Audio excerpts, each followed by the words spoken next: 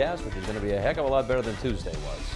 Yeah, if you're headed to the beach or pool, weather cooperates with those outdoor activities. It's going to be back to the 80s after topping out to yesterday at 73 degrees. We were right around 70 for much of the day. The radar, though, showing that rain on the way out here, moving farther away from our area. The skies have been clearing early this morning and quite a bit of rainfall. We did need a good all-day soaking like that. Certainly beneficial to our lawns and gardens. Narragansett picking up 2 3/4 of an inch of rain. Wakefield at 2.5 inches. Little Compton, New Bedford, all over 2 inches of rain. Johnston more than an inch, and a TF Green officially picked up just shy of an inch of rain. Threat trackers low now for today, Thursday, and Friday. While I have an isolated shower in the forecast for today, we don't expect any severe weather. So again, looking good for any activities that you have going on. 69 in Taunton and New Bedford right now. We're back to 70 westerly, 71 Groton, Providence at 71.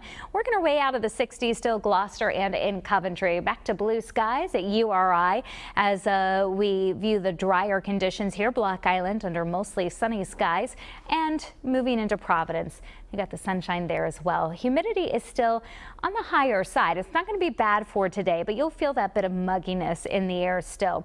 The drying trend continues, though. There's the back edge of the thicker clouds clearing over eastern Massachusetts. We've got the sunshine, a little bit of mugginess, and an upper level disturbance that'll pinwheel through today. That's going to give us that slight chance of a shower. Now notice end of the morning, not much going on, but you get a little blip of green.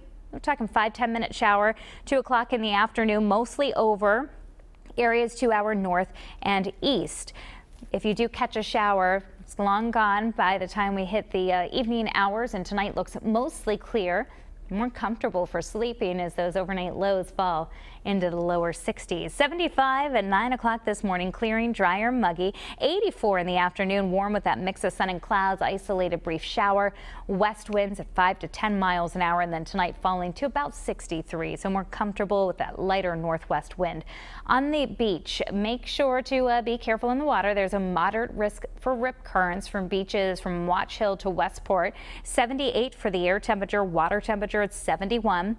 The bay features good visibility. Waves around 2 feet. High tide was just around 7 o'clock this morning. Low tide coming up just past noon today. Here are some of those overnight lows. 58 Pawtucket, 56 Taunton, 60 New Bedford, 62 in Newport. 7-day Futurecast, mid-80s right through the weekend. 84 tomorrow comes with lower humidity. Beautiful day. 79 at the coastline, Narragansett.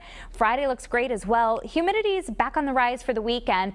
Mainly dry this weekend. Weakening front coming through here later Saturday and Saturday night could bring us an isolated thunderstorm in the late afternoon. I'm thinking after 3 o'clock, and it's hit or miss. Sunday's warm and dry, highs in the mid to upper 80s early next week. Full future